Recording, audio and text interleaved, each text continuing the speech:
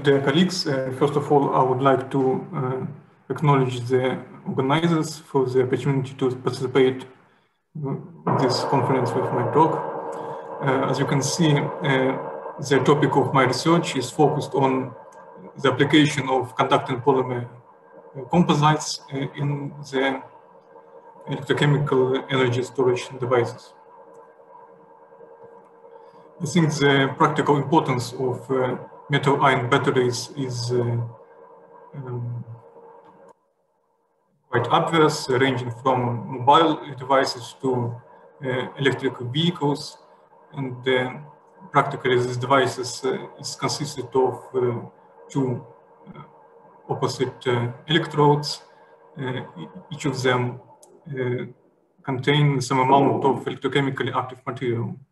There are plenty of different electrochemically active materials, different chemistries, but in this talk I will focus not on them, but rather on the other polymeric part of these electrodes.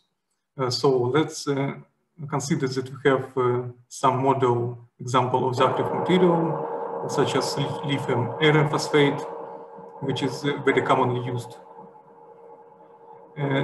It is important features that active material should exchange electrons with current collector and electrical circuit, and lithium ions with electrolyte and opposite counter electrode. And so the whole structure should be electrically and ionically conducting. But most of the active materials are not electrically and ionically conducting. So they usually should be obtained in as very, very small particles to decrease the conducting pathways and decrease the resistance. And these particles should be placed in a kind of electrically conducting polymer matrix, which should provide electrical and ionical conductivity of the whole structure and the mechanical integrity. So we need to obtain rather unusual polymer composite, which have a very large amount of filler, above 90%, and a relatively small amount of matrix.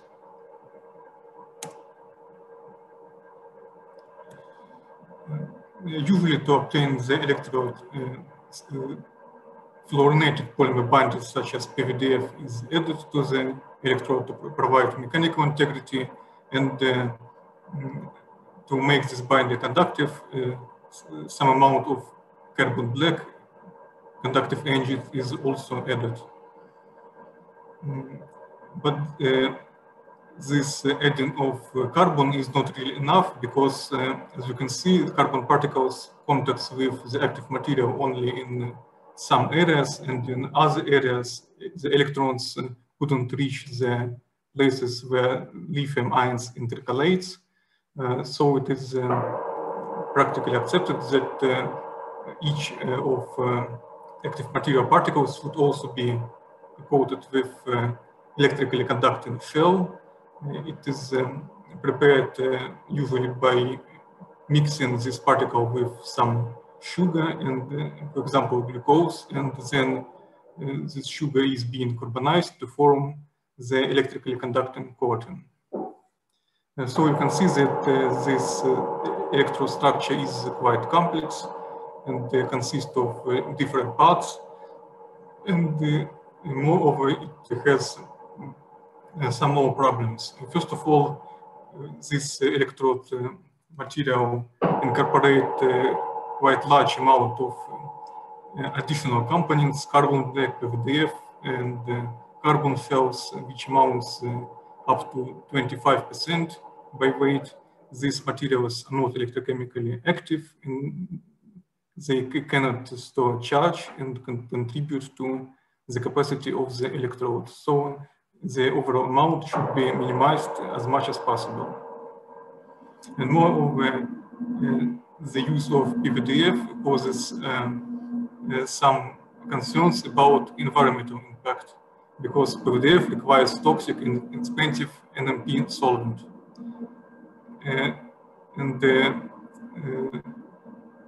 Now the researchers is focused on searching other polymeric binders which are processed through, for example, aqueous-based solvents.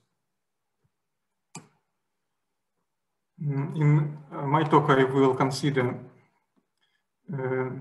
two possible approach to reach this this purpose. First of all, we can use conducting polymers as binders. These systems can not only serve as binders, but also act as a conductive agent to replace the carbon black. Among the conducting polymers, this derivative P dot is the most known because it is very promising due to its excellent electrochemical stability and high electrical conductivity. And moreover, some carbonaceous nanomaterials such as carbon nanotubes and graphene oxide will be incorporated as conducting agents. But these materials cannot act as binding, and they don't have any adhesion properties, so they should be blended with some amount of polymer, and we will see that this interaction between the polymer binder and carbon nanotubes is quite important to reach the good electrochemical performance of the resulting cathodic materials. The use of carbon nanotubes is very interesting because they have a very low percolation threshold, and also they do not interfere with ionic conductivity as much as bulk carbon black particles do. So let's start with using conducting polymers as binders. This P dot polymer is not soluble or dispersible in any solvent. So to make this processable, it is synthesized through this template approach in the presence of polystyrene sulfonic acid. During the synthesis, we obtain kind of interpolar electrolyte complex between P dot and oppositely charged electrolyte, where P dot oligomers are attained to the PSS carrier. In the solid phase, such P dot PSS complexes undergo phase separation with formation of P dot PSS enriched domains, which are responsible for electronic conductivity, and these domains are encapsulated in PSS outer shells, which are lithium ion conducting, and also PSS shells provide mechanical stability of the whole film. It is interesting that this P dot PSS phase has a relatively constant composition. For example, if we obtain P dot PSS composites with different starting concentration of the regions, and then remove this PSS microphase by dissolving it in, for example, alcohol, we obtain P dot PSS complexes with almost constant composition. It seems that during the synthesis of P dot PSS, some disproportion takes place, and the composition of the both microphases are almost equal over the concentration ratios, and this feed ratio influences only on the ratio between these two microphases. So later in this work, we will use this P dot PSS complex of the composition one by one, which have electrical conductivity about 1 Siemens per centimeter. We obtain interesting result that this P.PSS complex can act not only as a conductive binder, but also could replace this carbon shell that should be coated on the surface of the active material particles.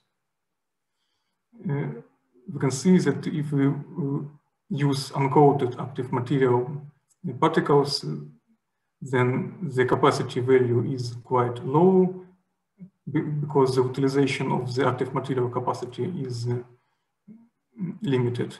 But if we use conducting polymer as a binder, this capacity value can be significantly increased and reach the almost theoretical value that we also reach when we coat these particles with carbon. So by using conductive polymer binder, we can eliminate this stage of coating LFP particles with carbon. But the result system has significant drawback, which is poor cyclic performance. We attribute this behavior to the poor mechanical properties of P.PSS, which is very brittle material. It is important that the binder should provide sufficient adhesion between the electrode laminate and the current collector. We can predict this adhesion value, for example, by measuring water content angles on the polymer binder films and current collector. You can see that aluminum foil, which is used as a current collector, is rather hydrophobic material, which can have good adhesion to hydrophobic polymers such as PVDF, but P.PSS is more hydrophilic polymer, which can show poor affinity to this metallic surface. So to improve the performance of P.PSS based electrodes, we can use different approach. First of all, we can modify this current collector, for example, by the treatment with oxidizers or acids. And the second approach that we consider is adding co-binders. In many publications, P.PSS as a binder is intermixed with other polymer co-binders, but usually the exact function of this co-binder is not clear. It is said that the co-binder may act as a thickener agent. In fact, we observed that, for example, polyethylene oxide can prevent the phase separation of the cathodic slurries to obtain the uniform structure of the electrode. But from our point of view, the more important feature is improvement of mechanical and adhesive properties of the binders. There are different polymers that can be used as a co-binders to P.PSS. For example, polysaccharides such as carboxymethylcellulose polyacrylic acid. But we in our work introduced these two polymers, polyethylene oxide and polyphenylene oxides, because this polymer can be unmixable with P.PSS in all ratios, and also they're ionically conducting. And as you can see from this picture, the addition of these polymers to P.PSS, for example, improve the film forming properties of this binder. I say just a few words about the second polymer, sulfonated polyphenylene oxide. When we obtain the films of this binder from the aqueous solution, we observed some phase separation between hydrophobic polyphenylene oxide phase and the hydrophilic phase containing sulfonic groups. We can contrast these phases, for example, by obtaining salt with silver. We believe that these ionic clusters are responsible for lithium-ion conductivity of this polymer, and in fact, we observed increase in lithium-ion conductivity by sulfonation of this polymer in 2 orders of magnitude. So, to obtain the final binder, we blended this P.PSS with co-binders, polyethylene oxide or SPPO. To do that, we obtained the following approach. First of all, we removed this PSS outer shells by washing them out with organic solvent, propanol, and then purified P.PSS complex was intermixed with the co-binder. From this picture, we can see that introduction of co-binder not really decreases the conductivity of the starting P.PSS complex. It is surprising because co-binders are electrically insulating. In case of SPPO, we can see that electrical conductivity is almost constant in the broad range. We attribute this to the phase separation between P.PSS and SPPO. Yet in case of polyethylene oxide, we can observe even some increase on the conductivity beyond the value of P.PSS. The resulting composite binders was applied to create the electrode composites. To characterize the mechanical properties of the electrodes, we applied the standard TPL test. During this test, the electrode was delaminated from the current collector with the constant rate, and the force needed for it was measured. It should be said that when we used a relatively high amount of lithium iron phosphate, the adhesion force of the electrode is usually low, and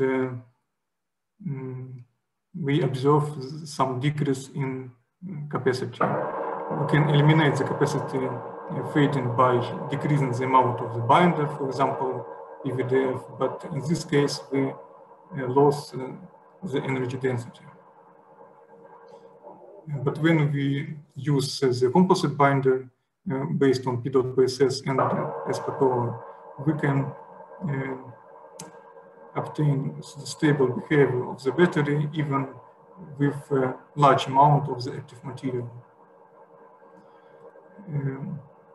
So when we use individually SPPO as a binder, the capacity is low because this polymer is electrically insulating, and when we use P.PSS, we also observe some capacity fading due to insufficient adhesion range of P.PSS, but the combination of these two binders results in excellent cyclic stability. And by doing that, we can prevent this delamination of the electrode composite and provide better adhesion to the aluminum foil current collector. And in this part of my talk, let's consider the use of carbon nanotubes as conducting agents to create better electrodes. These materials show rather low percolation threshold. For example, in polyethylene oxide matrix, this threshold is far lower than 1%. When we compare this carbon conducting agent with typical carbon black, we can observe drastic increase in electrical conductivity. Even in small quantities, carbon nanotubes can provide high electrical conductivity of the electrode composite, and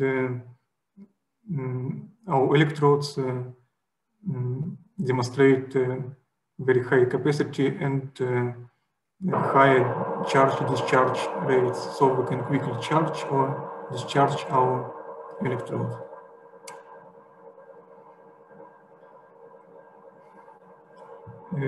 It should be said that carbon nanotubes do not form stable dispersions in most of solvents, and it is quite important to provide good dispersion stability of carbon nanotubes in our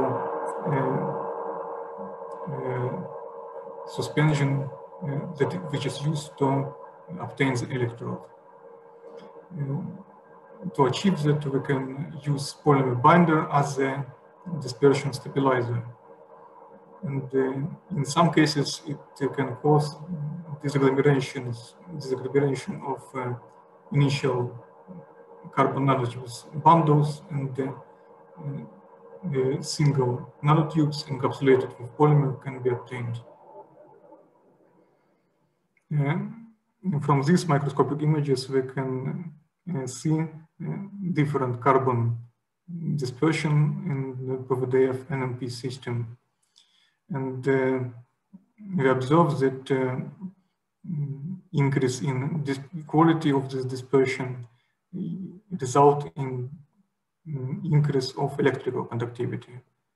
So this agglomeration of carbon can significantly increase the conductivity of electrode laminate. This is quite important for creating the electrodes. You can see from these pictures that the electrodes have a different electrical conductivity, demonstrate much different behavior at higher charge-discharge rates. So by improving the dispersion quality of carbon nanotubes, we can achieve a higher electrical conductivity and the higher capacity at higher discharge rates. We tried different polymers as a possible dispersion stabilizers for carbon nanotubes. The chemical structures are listed on this slide. Some polymers like polyvinylidene fluoride do not form stable dispersions of carbon nanotubes at all. And the most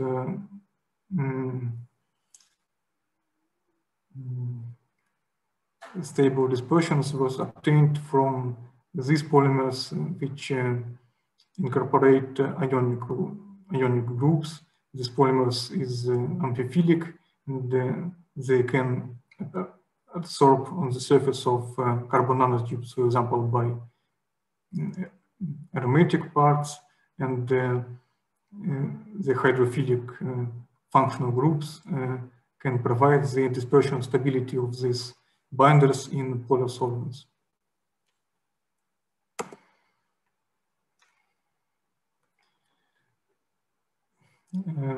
The quality of the dispersion affect both the electroconductivity of polymer carbon nanotubes composites and this mixture with electrode active material. So by providing better dispersion stability of carbon nanotubes, we can achieve higher electronic conductivities of the electrodes. From the impedance spectra, we can see that this improvement of electrical conductivity enhances the charge transfer resistance in our electrodes. In this slide, we compare the rate capability of different electrodes obtained with polymer CMT composites as the binders. You can see that discharge capacity at higher charge-discharge rates has a strong correlation with the conductivity of the binder. So this parameter is correlated with electrical conductivity. But when we test our electrodes in condition of prolonged cycling with a large amount of charge-discharge cycles, we see quite opposite results, and this electrode based on P-dot PSS, which have the largest, the highest capacity, demonstrates rather low cyclic stability, which is obviously resulted from poor adhesion force of P-dot PSS. But when we compare the mechanical strength of different systems, we can see that other binders have different mechanical strength, but the cycling performance is almost equal. To explain this fact, we can analyze the delamination properties in more detail. And to do this, we inspected the current collector after delaminating the electrodes in peeling tests. We can see that when we use, for example, P-dot PSS, the resulting current collector after delamination is shiny and consisted primarily from the clean aluminum surface. But when the adhesion force is higher, we see that quite large amount of our electrode is left on the surface of the aluminum current collector. In this case, this failure have rather cohesive than adhesive type. So we can conclude that the electrodes having these large values of peeling force are delaminated by cohesive type failure. So in this case, we cannot observe some delamination of the electrode from the current collector, and the cyclic stability of our electrodes are much better than in case of P-dot PSS. And in summary, we can conclude that electrochemical performance of our electrodes is affected by two parameters, the mechanical strength and the electrical conductivity. To achieve the higher capacity, we should increase both these values.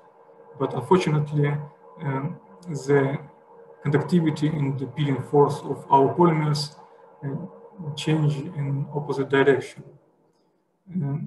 It is not surprising because generally we couldn't obtain highly conductive material with good mechanical, elastic, and flexible properties. And so to achieve the best electrochemical performance of our batteries, we should find a good balance between the mechanical properties and electrical conductivity. In this case, we should recommend these two polymers to be used as binders for carbon nanotubes. And as a summary, we can say that these advanced carbon materials, conductive materials, carbon nanotubes, and electrically conducting polymers can be used to increase the content of electrochemically active material in the battery and to increase the energy density. But when we used just conducting polymer, it should be blended with other components to improve its binding properties and improve its conductivity. electrode is prepared with carbon nanotubes, we should wisely choose the polymer binder. In this work, we suggest, for example, polyacrylonitrile as a binder, which is not fluorinated polymer and is more environmentally friendly than a common use PVDF. And then I want to acknowledge the help of my co-workers and